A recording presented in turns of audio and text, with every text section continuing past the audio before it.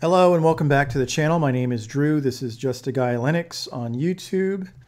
And I am a little bit late to the party on this one. So I have been a distro hopper in the past, not so much lately. Obviously, I've been on Debian for a good while.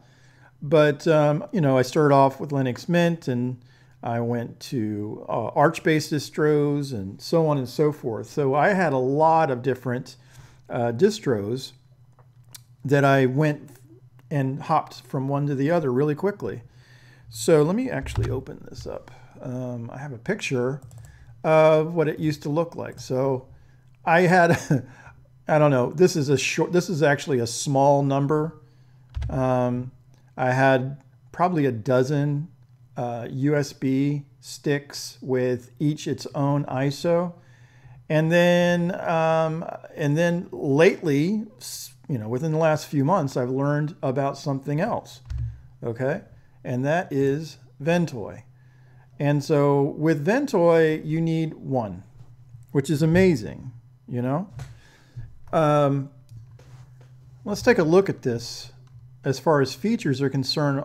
And even just this picture tells you a lot about what this does. You can put images or ISOs on one particular USB and it shows up when you boot. So it's fantastic for those of us that have been distro hoppers or that might just want to keep everything in one location and have access to it. So we're gonna install and take a look at this today. As far as downloads, for those that are, Linux users, there are two different ways to do this. And one is to download the tar.gz and the other is the .iso. So let's go over and look at, I've downloaded both the tar.gz and the live CD. So there's obviously three different ways, I would say, to do this. And one, if the simplest way without using command line is to use the live CD. So if you're not a command line user, I would recommend getting Boolean Etcher and use that. So all you would do would be to execute it and then go and get the ISO. And the target is this 128 gigabyte drive. I don't know if that's going to take a long time or not. And then you would select it and then flash. And it should do it very, very easily. Okay? So what's the other ways to do it? Well, let's go back to downloads. I've extracted the tar.gz. And in this, there is a Ventoy web.sh. Okay? So let's actually do this real quick. You can go to downloads and you can see that ISO is right there. So if an LSBLK, so mine is this SDB. So what you would do would be to go and sudo dd if equals and then Ventoy live.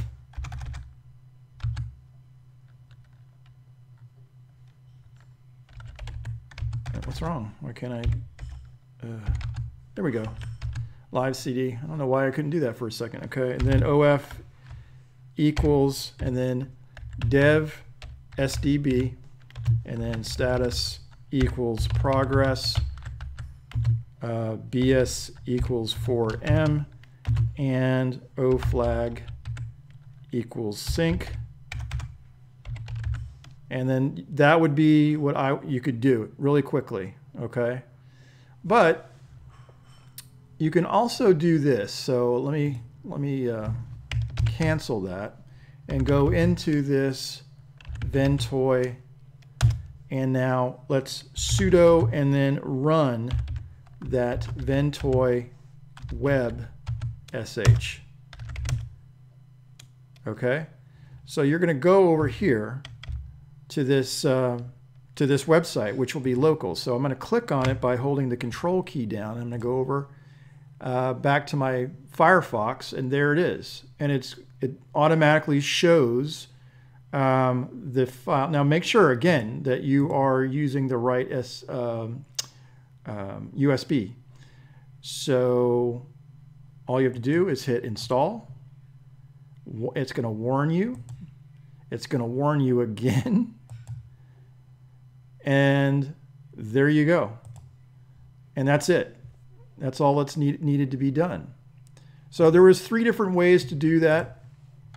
And now you can see it here. So let me go ahead and close this. And it looks blank. All right. What it's waiting on is for you to fill it up with ISOs, basically. So there might be a few that you might want to take a look at. I'm going to go ahead and show you the 2 Debian ones that you might want to just add just to have. And I always like this firmware one. So this is the 11.6 non-free. And then you're going to want to go to the ISO CD. And you're going to want to pick this firmware 11.6 blah, blah, blah net install. And it's only 483 megabytes. Okay. So let's go back. And if you want a live non-free, let's go over to this and ISO hybrid. And now you can pick whichever you want as far as ISO. So this would be the Cinnamon one, KDE, LXQT, Mate. Standard would be GNOME, GNOME, whatever you want to call it. And then there's the XFCE for non-free ISO. Okay. And I want to give a little bit of a shout to Crunchbang Plus, which is an open box, minimal Debian install. Fantastic. There's also Linux Mint Debian Edition, as opposed to the Ubuntu-based Linux Mint. And then there's something like you could use for like System Rescue. And one of the reasons why I like this one is because it has a lot of different tools. And I always make sure I have a gparted ISO. And this has gparted as part of its tools. So I'm going to go over here to my downloads, and I have a bunch of distros. So I'm going to actually and then included Arch here and Fedora, but let me just go ahead and copy these, and let's just throw them all on this disk, okay? And it might take a few minutes for it to copy over, and so I'm going to pause for a second. Okay, now that everything has been copied over, it's just as simple as rebooting. So let me reboot.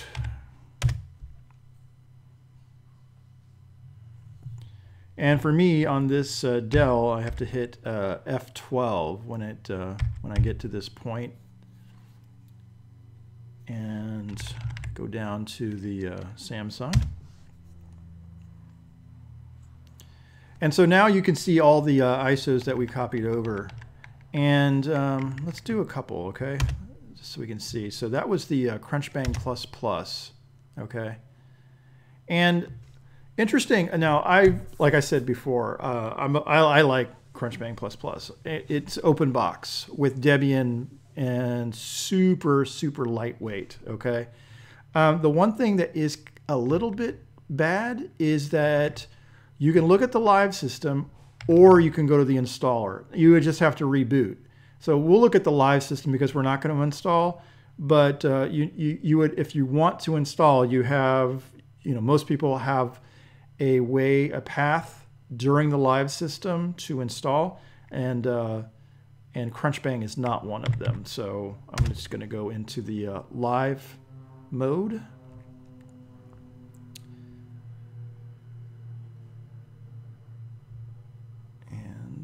This is, I don't know exactly what kernel they're even using on this one. It might be as simple as updating. So I think you just type live and live. Okay, cool. So now you can see everything. It's super, super lightweight. So let me go ahead and just open up a terminal. and you get actually this welcome menu. That's pretty nifty. I haven't done this in a while, and I would go through this normally. It's got 12 screens. I'm just going to go ahead and put that. And this looks like Terminator, this terminal. So let's, I don't know if NeoFetch is on here or not. Let me just look real quick. Nope. So how about, let's just do this, free./age. Okay. So it's like 425, and this is a live environment, so I would guess it would be even lighter if you did an installation of this. So that's pretty darn impressive. And then, like I said before, it's open box, so it's a right-click anywhere. Anywhere is right-click for the menu. It comes with, like I said, this is Terminator, I think. So web browser is Firefox, nice. And then let's look at a couple more things. Genie, preloaded, and file manager, probably Thunar, right? Yep, Thunar. Super snappy, and then it comes with a bunch of other things. This is really nice. It really is. It's really nice. Okay, so let's go ahead and exit, and let's reboot again.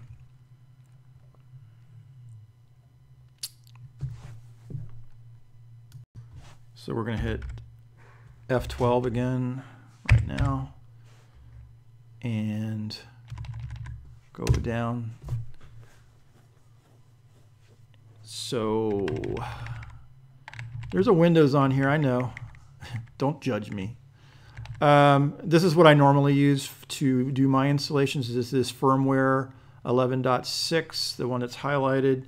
If you want, System Rescue is really good. Let's go ahead and look at that just for a sec. Most of you guys will know this already. I think it's actually built on Debian and XFCE.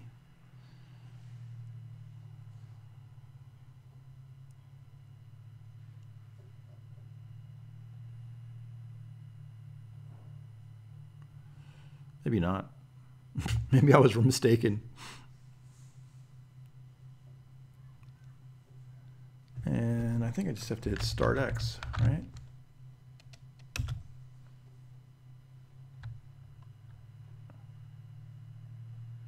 All right, and so you can go system htop gparted. So this is really good. You can just use gpartition editor in a live environment. So if I wanted to, I could just ditch whatever is on this hard drive like real quick.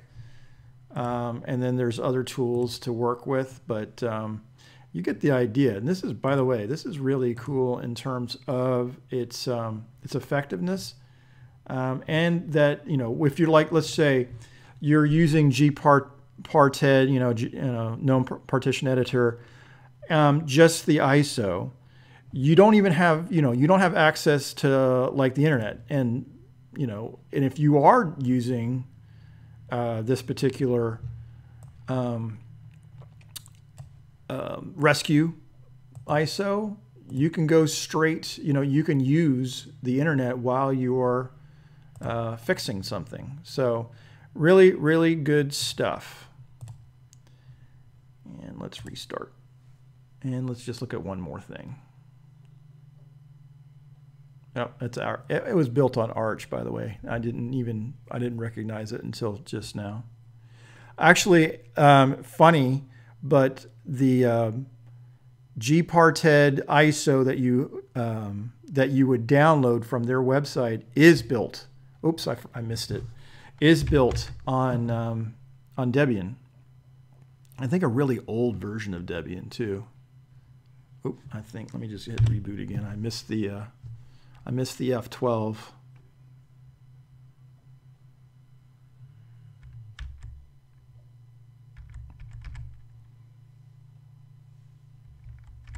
Okay. Okay. One more. I mean, you get the idea. This is a fantastic way to do this. So I'm going to just go into the Debian XFCE Live.